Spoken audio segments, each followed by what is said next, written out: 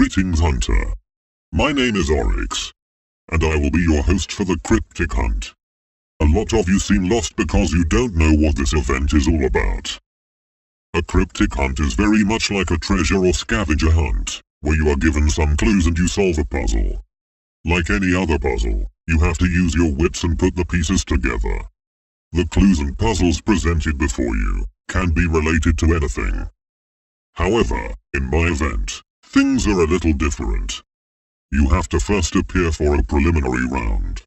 The purpose of this round is to help me understand your capabilities. You will not be eliminated in this round, so participate with good spirit. In this round, you will be given a set of questions.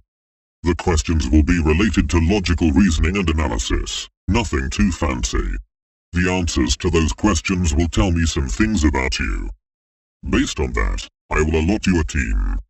This team will be announced after the preliminary round has been concluded. You must work with your team to solve the rest of the mysteries to find your way to me.